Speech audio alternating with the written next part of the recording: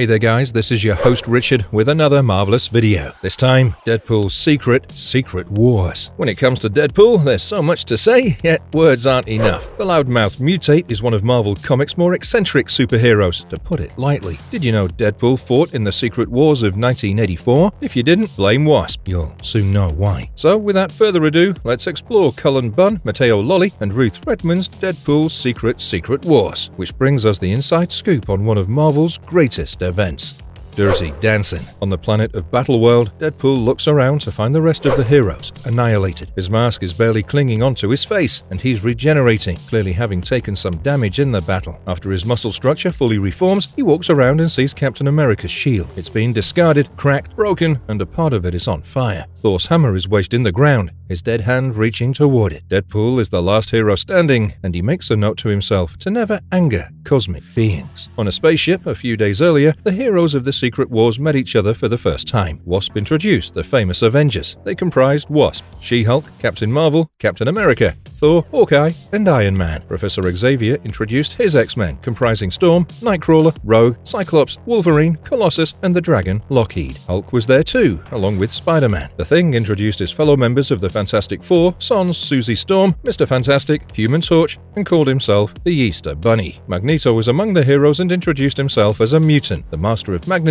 and the biggest enemy of humans. Phew, that was a mouthful. But that's not all. Poking his head out from behind the Thing, Wade Wilson appeared and introduced himself as Deadpool. He quipped about Wasp's exposition and commented on the impressive list of heroes she named. No one seems to remember him because he doesn't exist yet. Deadpool clarifies he's similar to Spider-Man but uses guns and is more charming. He also revealed that Iron Man helped him make his superhero name PG-13. Deadpool then turns to the X-Men, hoping they remembered him from when they teamed up to battle Eunice the Untouchable. Just as he was about to tell a crass joke, Wolverine shut him down, saying he doesn't remember him, and turned to the big brains for answers. Captain America, a born leader, chimed in, saying they're all noble and just heroes. Deadpool cheekily agrees, given his trigger-happy personality, and points out the irony of Magneto's inclusion in their ranks. Captain America calls their attention to another spaceship, and Deadpool, misunderstanding Cap's military jargon, looks the other way for the incoming vessel. Xavier telepathically sensed great evil in the beings aboard the approaching spaceship as the team of heroes witnesses a horrifying sight right before their eyes. A galaxy was obliterated into nothing but dust. Deadpool, mesmerized by the colors the destruction leaves, confirms with the rest of them whether they see it too. Spider-Man pointed out that the show was not over as the heroes witnessed a brand new planet forming near a big ball of fire. A flash of light shone on them as the Beyonder arrived, with the offer of fulfilling the heroes' wishes if they kill their enemies. Deadpool, unable to contain his excitement at the chance to pit supermodels against each other to win his love, called the rest of the heroes to arms, raising his swords. He quickly changed his tune, seeing the heroes' reaction, and in a weak attempt at sounding kid-friendly, said that violence should be used as a last resort, and that one should try to always foster peace. He asked Wolverine how he was keeping his homicidal tendencies at bay, especially in the midst of the holier-than-thou superheroes. Wolverine replied his pride contributed to most of his healing capabilities. Soon, the Beyonder teleported the heroes to the newborn planet, where Captain America told them to remain alert as the entities on the other spaceship probably weren't as non-violent as them. While sharpening his swords, Deadpool quipped he's saddened at the possibility of having to kill some supervillains. Mr. Fantastic stretched for a bird's-eye view and confirmed they were alone. Wasp pointed at Magneto, calling him the enemy, and to absolutely no one's surprise, they were all sent flying as Magneto proclaimed his superiority and that only Thor was possibly his equal. Deadpool noted that having Magneto on their side might be a good thing after all. Xavier pointed out that they needed a leader and asked Mr. Fantastic, aka Reed Richards, to take on the role. He declined, saying he was rather distracted as Deadpool makes a comment to Nightcrawler about Richards being useless without his wife, the Invisible Woman. Xavier then turned to the Hulk, aka Bruce Banner, who declined as well. Finding Captain Marvel nearby, Deadpool jokes about the Hulk's limited speech capabilities, which made him unsuitable for the position. Of course, Wasp recommended her leader, Captain America, as Xavier commended him on his immense courage. The Merc with a mouth had to chime in, calling Xavier a suck-up in between faked coughs. Wolverine refuses to accept Cap as his leader. He really is the worst Canadian, because he's the least powerful among them. Deadpool told Wolverine to reel it in, as Cap is the man, and he didn't want to be audited for disobeying the Star-Spangled Soldier. Thor was the deciding vote. At least we know Battleworld wasn't a democracy, as the heroes accepted Cap as their leader. In a rather rare instance, Deadpool kept his trap shut this time. In the present, Deadpool thinks about Cap's prediction of being decimated with a bolt out of the blue. He sits alone on a rock, dealing with the gravity of the situation. Every hero decimated. Parts of their skeletal remains scattered around when they actually thought they could win their secret wars after the first battle. Cap motivated the heroes to stand their ground and take out the enemy's guns as the heroes began their first battle. The Lizard, aka Dr. Curtis Connors, attacks Deadpool, who simply pulls his white coat over his face. Noticing She-Hulk fighting the Enchantress, he takes the creepy route and proposes a three-way with the ladies. Disgusted by this, the two women actually stop fighting for a minute. He's then confronted by the Absorbing Man, aka Crusher Creel, who absorbs Deadpool's powers. As the cancerous tumors spread across Creel's body, Deadpool takes off his mask, saying that the secret behind his impressive set of powers is his cancer, and that's what Creel actually absorbed. He takes out his swords to end him, but notices Kang nearby, ready to shoot Cap from behind. Deadpool intervenes before he can take the shot and swishes his sword. Kang teleports seconds into the future, appearing behind Deadpool, pointing a gun to his head. Deadpool simply knocked the Conqueror down with a low blow. He dragged Kang's incapacitated body and rejoined the rest of the heroes, pointing out he didn't kill the Conqueror, as that's against the Gino's Pizza convention. Noticing Xavier standing now, Deadpool asks him what happened to his wheelchair. The professor tells him the Beyonder has granted him the ability to walk. Deadpool points out breaking the fourth wall is plot convenience. Cap sends Storm to survey the area for shelter as we're back to Deadpool in the deserted shelter. He makes his way out of there, determined to win the secret war and bring back the heroes from the dead. He strikes a pose, revealing his handsome face that is now restored. You thought we'll just be talking about the secret wars?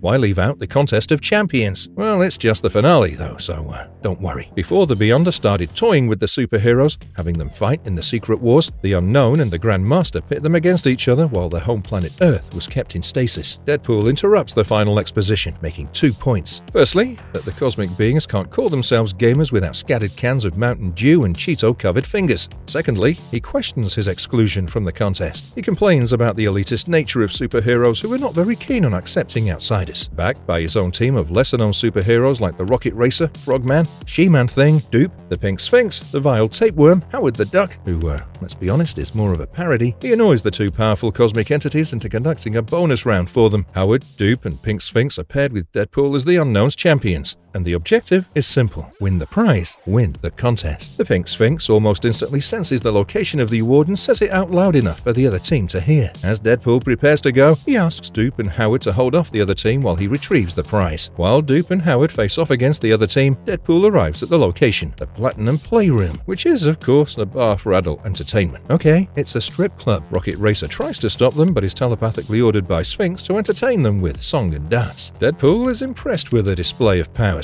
and the duo makes its way into the playroom. Deadpool's just about to grab the prize when She-Man-Thing tries to bind him in vines. Failing, she shoots him with fireballs as he easily evades them and grabs the prize. The coveted prize turns out to be a participation medallion, as the Unknown declares the end of the contest. She removes her hood, revealing herself as Lady Death, and kisses Deadpool as he quips that his multiple near-death experiences were worth it.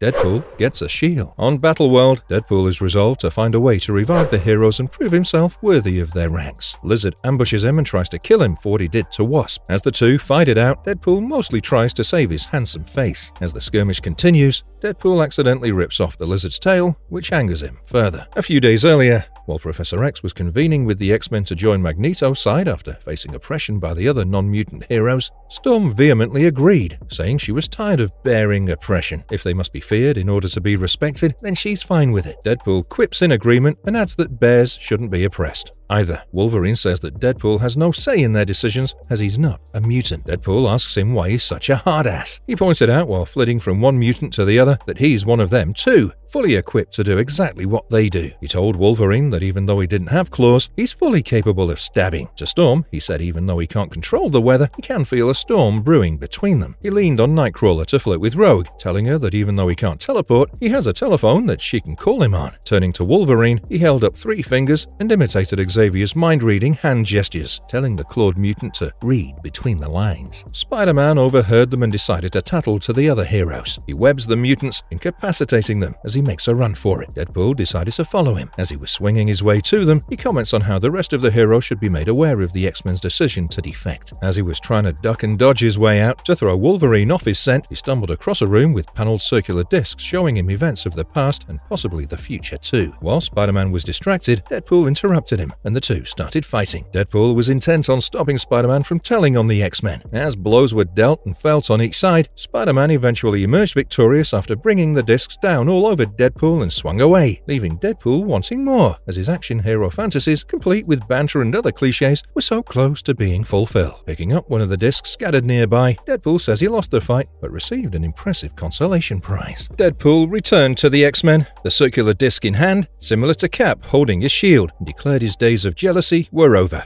Xavier informed him that even though he doesn't like using his telepathic powers to forcefully rearrange another person's thoughts, he invaded Spider-Man's mind and erased his memory of listening in on the X-Men. Deadpool then decided to keep a lookout while the X-Men tracked down Magneto. Professor Xavier, noticing Deadpool's shield, asked him what it was. Deadpool said it was just a shield he picked up and that it was one of a kind. He points out that both Cap and him are the only two heroes with a shield, and as he said this, the iconic image of Deadpool posing in front of a fireside flashes on the shield. It's one of the promotional pictures used for the first Deadpool movie released in 2016. As the professor points out that he sensed psychic forces from the shield and that it might possess telepathic powers, Deadpool says the professor might just be paranoid, but his shield displays what he's actually thinking as the words "back off, cue ball" and "or I'll cut ya" flash on it. With that, he took the X-Men's leave, wishing them luck in finding Magneto. Back in the present, Deadpool's still fighting the Lizard as he tries to reason with the reptilian with a doctorate and is trying to find a way to save the Wasp. The Lizard stops attacking him as Deadpool tells him Wasp is dead, as are the rest of the heroes, but he has a plan to bring them back. He gives the Lizard his severed tail back as the duo go on their way to save the heroes. Deadpool takes us back to the time he was stuck under a mountain with the rest of the heroes. As an entire mountain hovered over them dangerously, he was the only one pointing out the obvious and holding his mystical shield above his head to protect them. The mountain fell on them with a huge crash, and as the dust settled, Deadpool remarked on the awful feeling of having a mountain drop on him. The heroes survived then, thanks to Hulk holding it up with all his strength. Cap asks Mr. Fantastic to come up with a solution to the problem. As Mr. Fantastic was working on the device to free the band of heroes, Hulk was struggling, what with holding up an entire mountain. Deadpool steps up to the task of taunting Hulk to keep him angry long enough for Mr. Fantastic to complete his device as an explosion ensues and the heroes are free. Deadpool is sad as his shield's power was drained out by Mr. Fantastic for his blowing up a mountain device. Deadpool clutched his shield that now displayed nothing but static as Cap compliments him. Drama Queen Deadpool bursts out at Cap instead. In the present, Deadpool and Lizard make their way to Zarji's village to ask her for help. Zarji was a silver-haired healer from an alien planet who offered sanctuary to the heroes in her village on the planet Battleworld. Deadpool inquires into the Lizard's change of heart for Wasp. The Lizard tells him Wasp once dressed his arm after he was injured. Deadpool points out that the Lizard has regenerative powers and that he wouldn't need bandages. Earlier, as Zarji was healing She-Hulk, Deadpool sat sulking. She-Hulk asked Deadpool whether he got hurt too and pointed out that Zarji was a healer. Deadpool said he couldn't be healed as Zarji approached him and touched his arm. She then proceeded to nudge his mask off as Deadpool hesitated. Zarji took off his mask as Deadpool touched his face and realized he'd been healed. Armed with his good looks and charms, he picked her up in his arms and said they'll have a happy future. It turns out Deadpool's shield wasn't actually dead, as it conjured up an image of Deadpool clutching Zarji's dead body.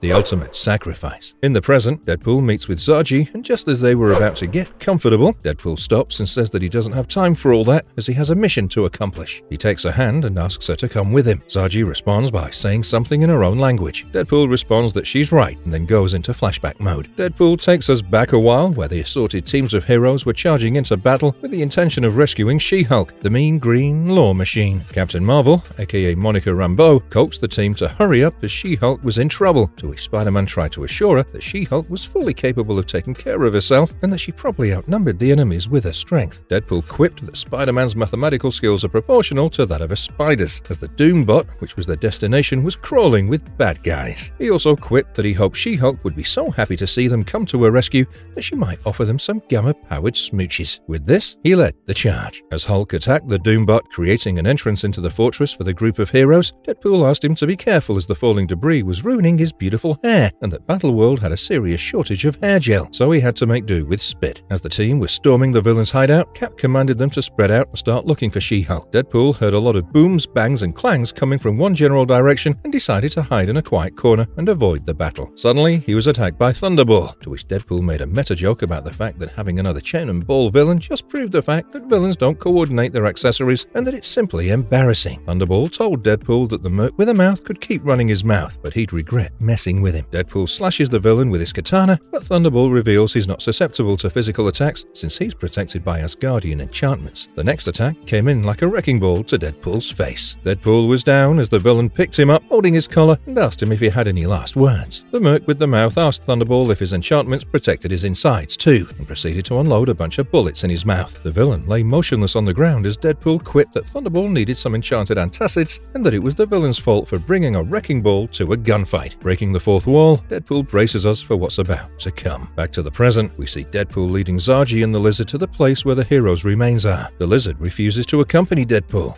and he says if the cold-blooded Lizard can't stomach something, one can only imagine how awful it's gonna be. Zargi says something in an alien language to Deadpool, to which he laments that he wishes he could understand her. Breaking the fourth wall in typical Deadpool fashion, he apologizes for what he's about to do. Earlier, the Hulk and Thor met up with Deadpool and let him know that they'd found a device that could create any kind of clothing. As Deadpool questioned whether Thor discovered the earthly sewing machine, Hulk explained that the machine drew on mental energy and could create any piece of clothing he can think of. When Deadpool asks the Hulk why he chose the purple shredded pants, the Hulk gets irritated and tells him to try them, as he has better things to do. As Deadpool tried the machine, he got a new suit in black, white and all slimy. Deadpool commented that though it could use a few pockets, it makes him look badass. The suit changed styles with Deadpool's thoughts, including some of the iconic superhero costume designs, ending with the iconic Spider-Man black costume. Wait, does this mean the symbiote first bonded with Deadpool before Spider-Man? Well, that'd explain its instability.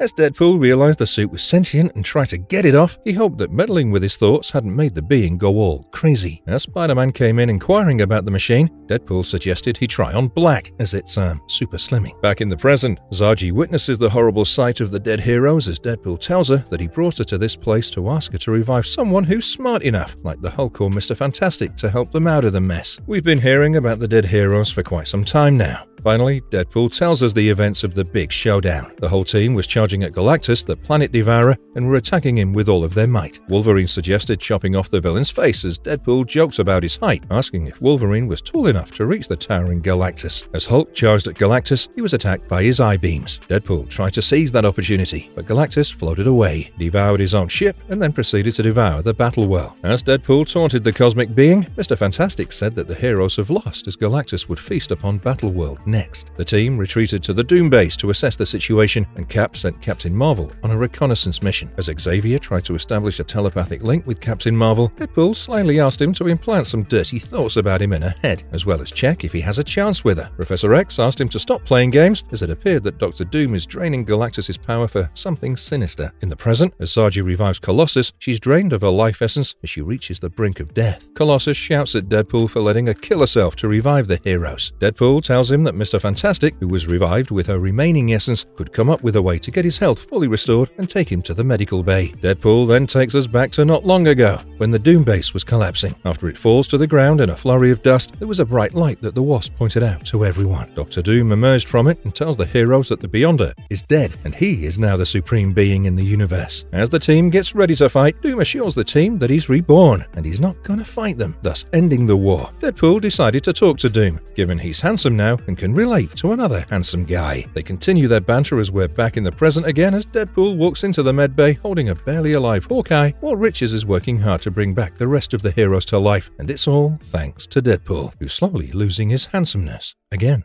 Wish fulfillment. Deadpool and Wasp were in an intimate situation as she's summarizing the situation at hand and how the heroes now have to decide whether to fight Dr. Doom. As Wasp kept talking, Deadpool's mind drifted to Zargi, and as Wasp was telling Deadpool she feels it's nice that they got together, she realized Deadpool isn't listening and asked him what he was thinking about. Deadpool tells her he's listening as Wasp says she's hopeful for the future. In the present, as Colossus was carrying Zargi's body back to a village, Deadpool's face has fully reverted to his old cancerous one as Wasp comes to check on him. Wasp tells him that she knows that Deadpool brought in the alien girl to save the heroes. Deadpool tells Wasp that her name was Zargi and that he betrayed her. He tells Wasp the story of how he brought Zargi to the remains of the dead heroes and that she exhausted her life force in trying to resurrect them. Wasp tries to reassure him that it was not his fault, as he couldn't have known. Deadpool tells her that he should have guessed, as he's gone his whole life relying on his luck and that every time he finds someone that he likes, it's ruined by sharks or doombots. As Deadpool keeps monologuing, he reveals his cancerous face to Wasp, who's taken aback and flinches in horror. Deadpool, noticing this, tells her that he's not an animal, but a human being. Wasp tries to apologize and says she's merely startled. Deadpool tells her that she shouldn't be sorry, as he probably deserves that, and much worse for the way he treated her and Zagi. He confesses he was jealous as Zagi was cheating on him with the Human Torch and Colossus. He finally tells Wasp that he looks like a monster because maybe that's who he is on the inside. As the team converges at Doom's fortress, Doom told them that he has nothing to prove and is better than all of them, as Deadpool joked that he thought they were cool. To make amends for all the suffering he caused, Doom decided to grant all of them a wish to prove that he was a changed man. Deadpool's just about to pull out his wish list when Cap decided that the heroes will not take anything from someone like Doom. Deadpool refutes the proclamation by telling Doom that Cap doesn't speak for the whole team, and Deadpool would take his wish too if Cap refuses. Doom heeds Cap's words, telling them their business is over, and Ulysses Claw uses his megaphonic hand to tell the heroes to leave. Deadpool groans that he thought they were in a bargaining state and that Doom would offer the team something more. In the present, the team fights against monsters that were sent by Doom to kill them. As the heroes are attacked by the monsters, Cap asks the team to show that they're made of stronger stuff than the monsters. Deadpool quips that he's not, and his stuff is actually fragile. Suddenly, Deadpool faces Ultron, who aims its blasters at the hero but explodes in the next second. As Deadpool looks in wonder, it turns out Wasp took Ultron apart from the inside till it exploded. As Deadpool goes to commend her on a job well done, Wasp recoils with disgust, to which Deadpool tells her that Zagi saw him for who he was and didn't judge him for his looks. As Cap rushes inside Doom's base, he dropkicks Claw in the face and continues on. Deadpool decides that he'll follow Cap and jumps over Claw, running inside. Claw sits up and mutters, "Perfect." As the duo charges at Doom, Doom vaporizes them, calling them the Avengers. The duo, however, ambush Doom and attack him from behind, as Deadpool quips that if Doom called him an Avenger, then he should consider himself an official member of the prestigious team. Doom is incapacitated suddenly as Cap says he's having a psychotic episode and losing his hold on reality. Claw peeks from the shadow and shoots a beam of light at Cap. Deadpool jumps in front of him and is shot by the light. Deadpool is transported somewhere as the Beyonder reveals himself for the first time. He reprimands Deadpool for blocking him as he's just about to make his return and claim his power again. Deadpool makes a joke about the Beyonder's hairstyle and asks him where they are. Beyonder tells him that they're in the very heart of reality and eternity, and that every event originates from there. In typical fashion, Deadpool breaks the fourth wall and remarks that they're really in a comic book. Beyonder asks him to release them, and in return, they'll grant any of Deadpool's wishes. Deadpool pulls the Beyonder in a chokehold and tells them to be free and get to fulfilling wishes. As Deadpool returns back to the plane of reality, Doom is stripped of his newfound powers and disappears along with Claw. As Cap says that all the villains are gone, Deadpool remarks that either way, they've won the battle. As the heroes get together in celebration, Spider-Man is in his black Venom suit. He says that Cap's shield has been restored, and it looks new. This confirms their theory of the planet's wish fulfillment energies. At the same time, Mr. Fantastic tells them that they can leave Battleworld, and Cap calls Deadpool only to realize he's not there. Iron Man asks him who he's talking to, as Cap looks puzzled. As the team is leaving, Colossus complains that it's unfair that they're all getting their wishes fulfilled, but Zagi is still dead. When the team returns home, we see Deadpool narrating the stories of the Secret Wars to some bystanders while eating a hot dog. When the man asks why Deadpool and Cap are not the best of friends, he doesn't really know, can only think of one possibility. The hero simply forgot he fought with them. As the vendor asks him whether that was his wish, to be a heroic pariah, he says it wasn't, but it was probably someone else's wish to forget him, and the sheer power of the wish caused the other heroes to forget him as well. Wasp flies nearby, a tear rolling down her cheek. When Deadpool was asked what his wish was, he says that he wished for Zagi to come back to life and that he sent her far away to a place where she could live out her days peacefully, without the interference of the superheroes and where their secret wars will not affect her.